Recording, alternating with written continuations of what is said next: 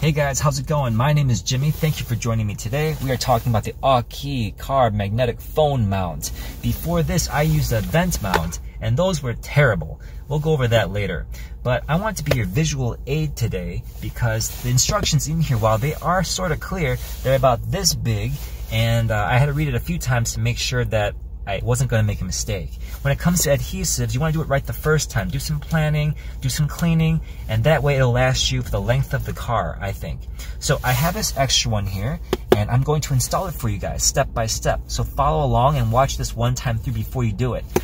I do need to find a car, so I'm going to break into one and install it. Let's go.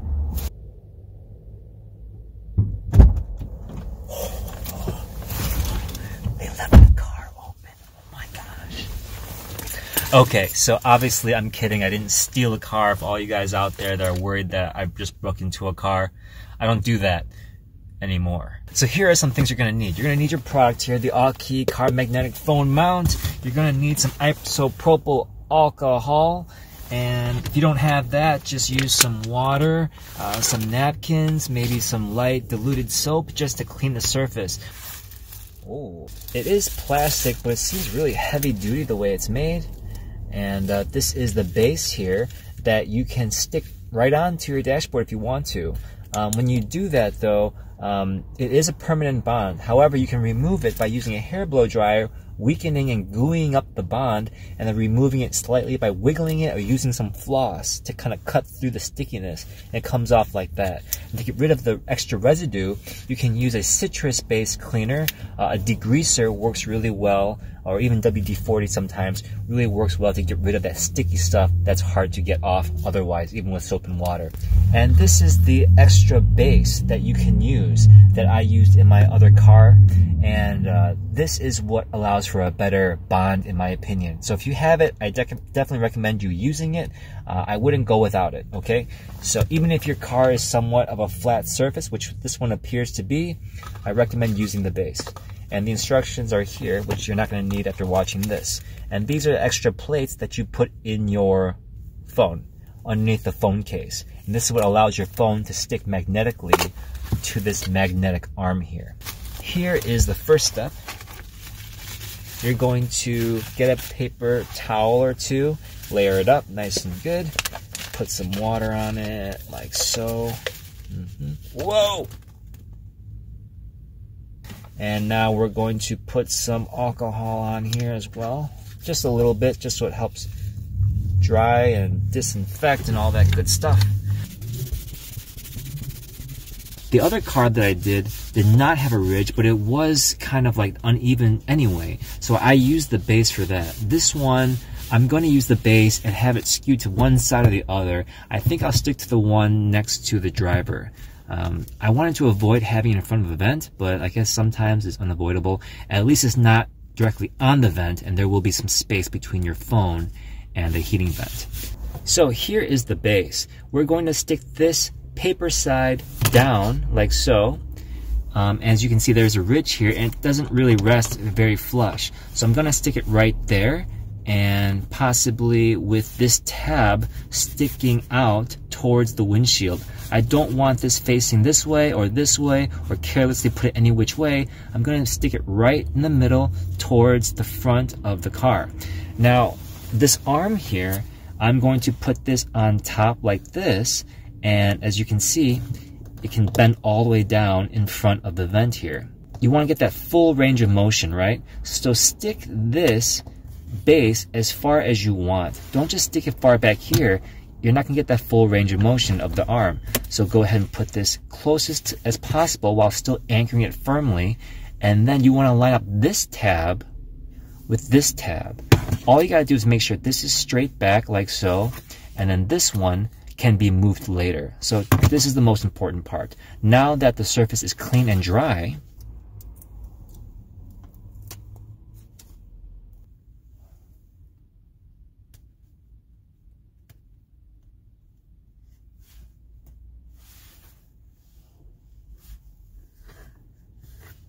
now as you can see, I'm holding it down with my hands just to make sure it gets that firm bond. They do recommend in the instructions not to actually use the mount for 24 hours as it settles down and adheres to each other and to the dashboard itself. If you're wondering how this thing works, when you lift up the tab like so, you can now move this thing left and right. When it's closed down like so, it does not move. So with it open, line up the tabs to be up and down like so. So you can just line up this with the base tab on your dashboard. I've already removed the plastic protector here, so it's very sticky. Don't touch this, and do your best to line it up right the first time. Take your time, go slowly. Let's go. Okay, so I've removed the plastic off the base as well as the arm. If you notice here, I've also adjusted this arm to be facing up a little bit. The reason why is because when I stick this together, I don't want this to get in the way as I push down. So just adjust that. Now line the tabs together and push down. Take your time, go slowly.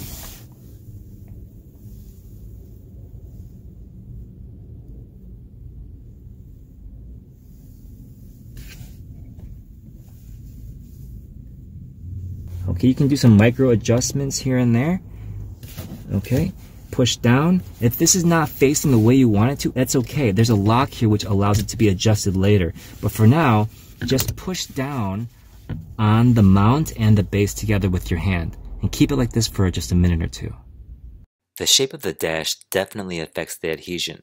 In the first car of this video, the dash was slightly curvy. Only slightly. The arm lifted off in 2 days. But not from the dash, but between the base and the arm. I recommend putting a book or a weight on it overnight.